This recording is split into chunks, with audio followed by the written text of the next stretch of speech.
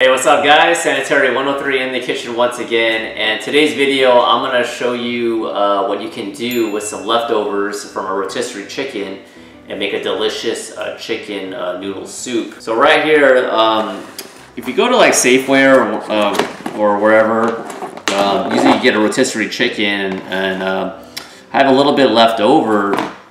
So with this, a lot of times you just have just the bones and remaining. Most people just throw it away in the trash can. But if you have a little bit of chicken remaining and you want to be smart about it, you can actually make a delicious meal with it. So I have a little bit of chicken here. If you end up eating most of the chicken and then you're going to make this recipe, you can always buy some extra shredded chicken. But I purposely left a little bit of chicken right there because it's going to be chicken soup. So I got the rotisserie chicken right there.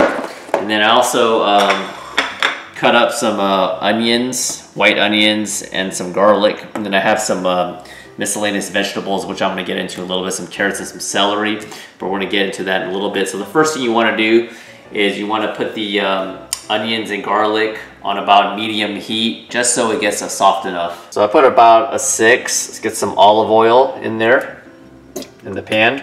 And then I'm just gonna toss these in. Absolutely love the smell of cooked garlic. And once it gets a little bit soft, I'm gonna turn this down to about a 3.5. Now it's time to add the chicken inside. Now you wanna add some water, just enough to cover the bones. And now let's cover it. It's gonna be left on about 3.5 simmer for about 30 minutes.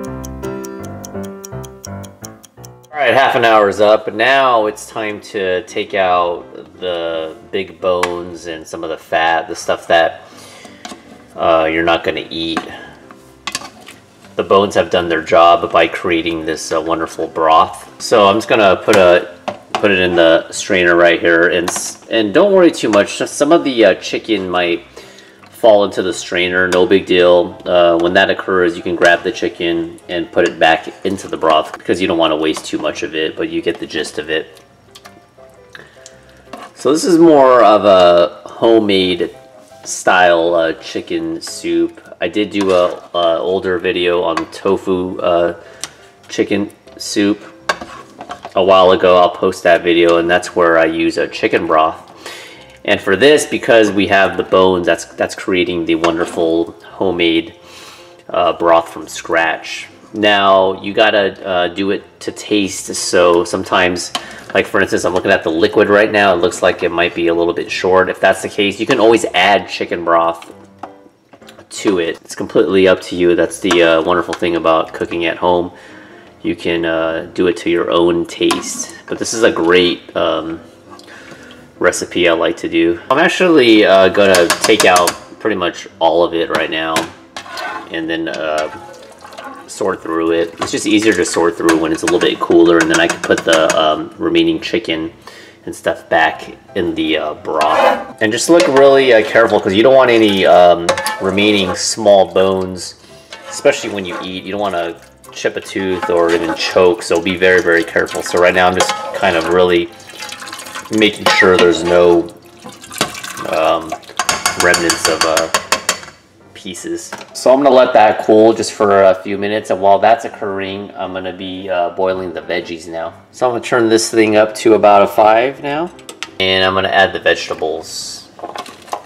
I had some leftover spinach as well, so I added that in as well, but you can add whatever vegetables you'd like. And you just want to soften them up for a little bit. It's not going to take very long. So while the vegetables are simmering, I'm just gonna discard some of the big bones. So I discarded most of the big bones that we're not gonna obviously eat, and the remaining chicken, I'm gonna put it back into the broth.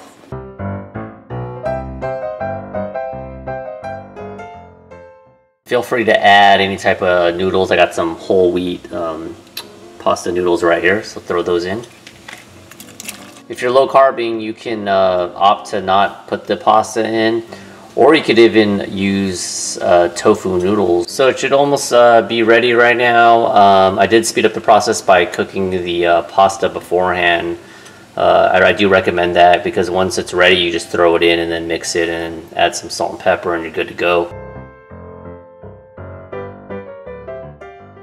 Alrighty, so there you have it right there. You got the homemade chicken noodle soup right there. Look at all the different vegetables, the noodles and the broth, the carrots. You got some protein right there. And let me take a little bite on camera. Don't want to burn. Let's get a little bit of chicken, the noodle, and let's get a carrot and some broth.